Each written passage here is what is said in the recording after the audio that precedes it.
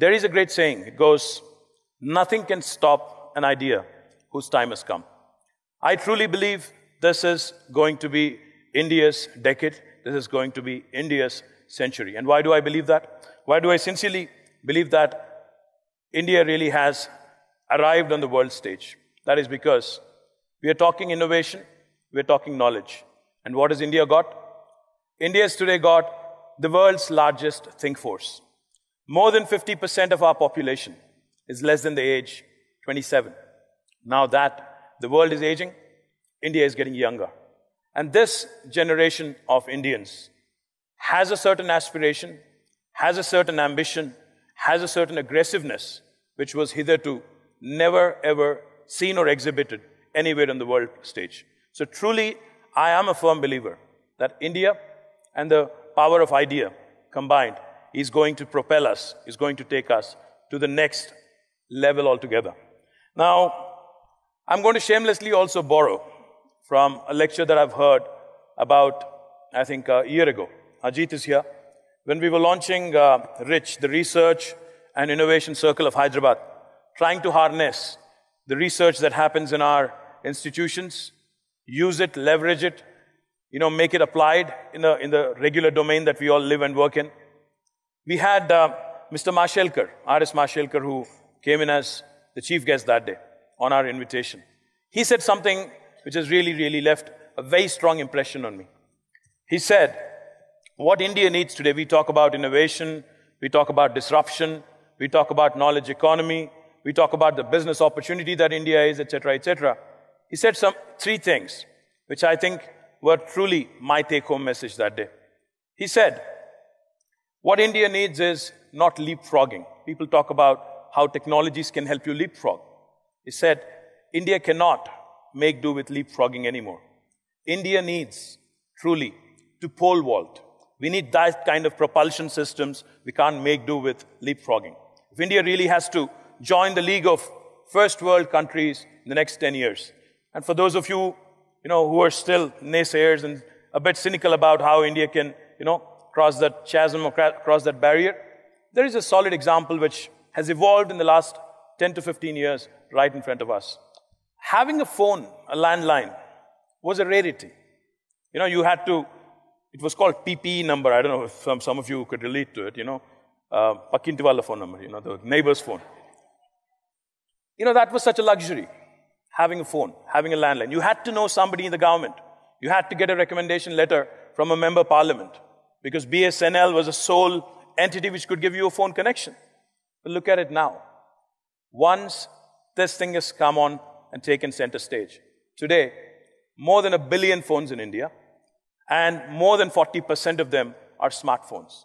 That is what is pole vaulting. That is not leapfrogging. We have just completely leapfrogged, pole vaulted, and broken many, many barriers. And today, even the common man of India, the Aam Aadmi of India, has access to this and has the power and completely to leverage the power and ability of using a smartphone.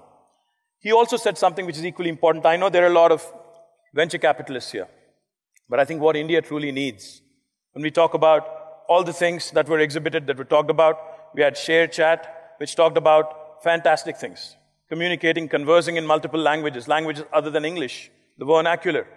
He was absolutely right, Ehsan. He said, everything in India changes every 150 kilometers. Absolutely. Our culture, habits, speaking, dialect, everything changes every 150 kilometers.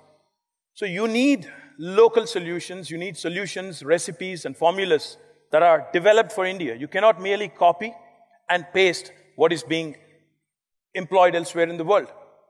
For instance, as a Minister of Information Technology and Urban Development, I get pitched on multiple ideas from various companies. So I had a representative of an American organization coming in talking about smart cities. He said, sir, we have a wonderful solution. I said, what is it? He goes, if somebody cuts into your lane abruptly, on a highway or on a Hyderabad street, I can send you an alert to your command control center. Well, I looked at him and I said, fabulous. But can you give me an alert when somebody is actually heading at me in a one-way street? He said, why would you need that? I said, welcome to India, welcome to Hyderabad. Point is, I think what works or what worked in Los Angeles, Barcelona, Europe, will not work here. We need Indian solutions. We need very, very local solutions. We need our own recipes. We need our own formulas.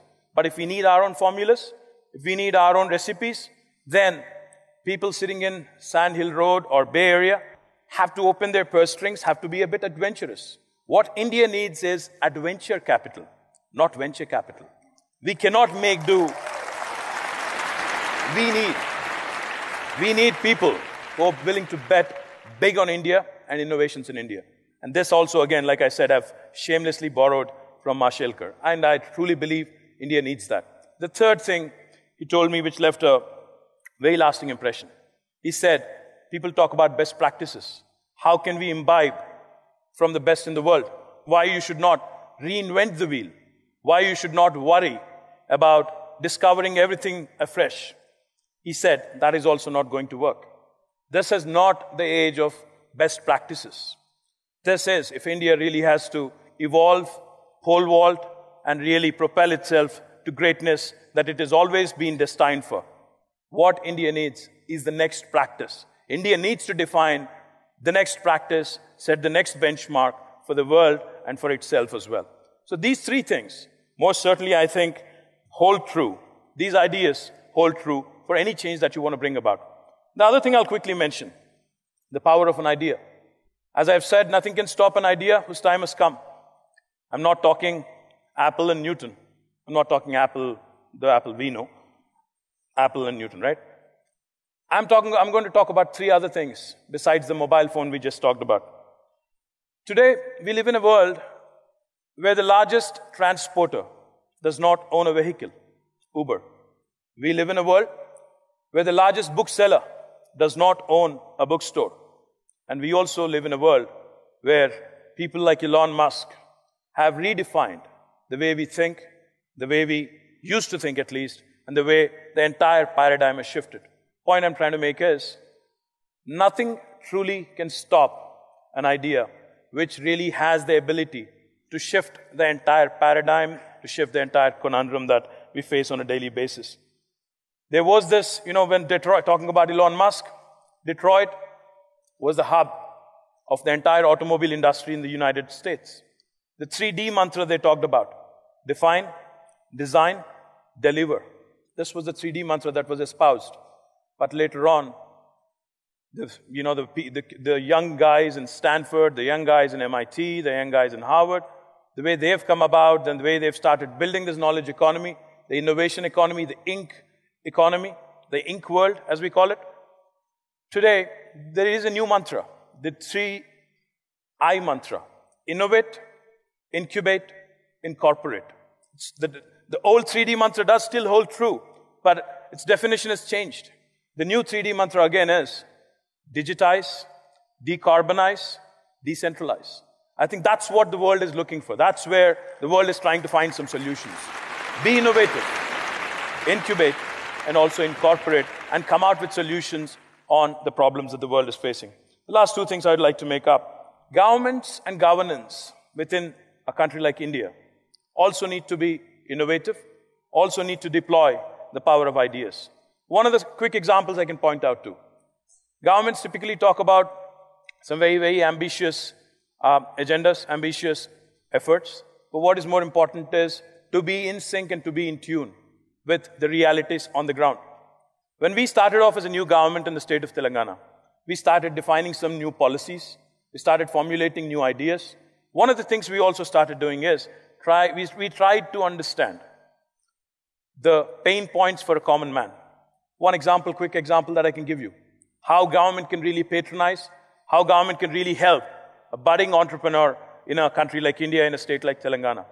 When we started looking around, and one of the sectors we picked was the transport department and the police department. One of the common complaints and common issues we all run into when we travel in a city like Hyderabad or Bombay or Delhi or Chennai or Bengaluru, we drive our vehicles and then sometimes we get stopped by the traffic police. They ask you for three things. They ask you for a registration card, they ask you for insurance, they ask you for a driver's license, of course. A lot of times, the kind of, hyper-paced lives that we all live in, hyper-paced world that we all live in, we forget one of the documents for sure. We're bound to do that. Now, when we started looking at that, then we have to pay a fine and do whatever you have to do. I don't have to explain on that. So we started looking at this. We said, how can we actually take care of this? We live in a very smart world. People are used to smartphones. How can we actually help our people? Then we actually gave this idea, this pain point, this problem to a startup in Hyderabad. It's called Radical Tribe. We gave this problem to them. They said, we can come out with a solution. In no time, this young team came out with a solution which is not out of the world, which is nothing which has not been done before, but it's just a combination of great ideas and synergy and convergence. What they've done is essentially, on a smartphone, they've developed an application, an app called RTA M-Wallet, which you can download onto your phone, wherein you can store all the three things that I've just mentioned, your driver's license, insurance, and registration card, all in a digital format in that digital wallet. All you need to do next time a cop stops you is flash your smartphone. They're ready to accept it. Now, this app has been downloaded more than 1.5 million times by the citizens of Hyderabad. Now, that is the power. That is the power of a startup, an idea, when a government actually takes it very seriously and also patronizes. The one thing we did as a new government when we assumed office here, we said, how do we redefine the way we do business? Currently, Telangana is ranked the #1 state on ease of doing business in the entire country. And there is a reason why. When we talk to investors, overseas or Indian, when we talk to them, the one thing that they keep telling us is, it's a very difficult country to do business, the red tape, etc., etc. So we started formulating new policy. And when we were formulating this new policy, we said, what is important? We brought about our policy by statute, one of the first policies that we brought out as a new government, which is truly unique and which is truly path-breaking for any government in India. I'll just give you 3 salient features, and I think you'll understand the power of an idea and how it can really change the way a government functions also. The 3 salient features of our industrial policy called as the TS iPass. 1, we allow for what is called a self-certification. So you as an investor wants to invest in the state of Telangana.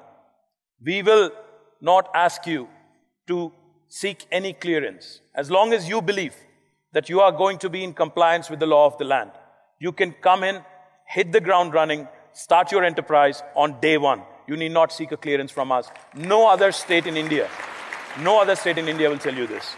The second thing we do, we brought in timely clearances. We said, let's ensure that everybody gets a clearance in 15 days. You must have heard this before, single window systems, etc., etc. But the joke is, there is always multiple windows behind that one single window. And, you have to go on the merry-go-round, right? What we've done, which is truly unique, which makes us truly outstanding is, if we don't clear your application in 15 days, on the 16th day, it's a deemed approval. It's an approval by default. No other state in India will tell you this.